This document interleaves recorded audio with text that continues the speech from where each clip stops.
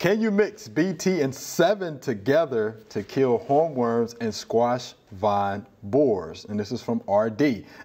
Interesting question. He wants to mix BT and Sevin together to kill hornworms and vine borers. Look how Mr. D is looking. No. No? No. There's no need to do that because in many cases they will kill the same insect. And if BT will kill the caterpillar that it's supposed to kill, then don't add Sevin to it.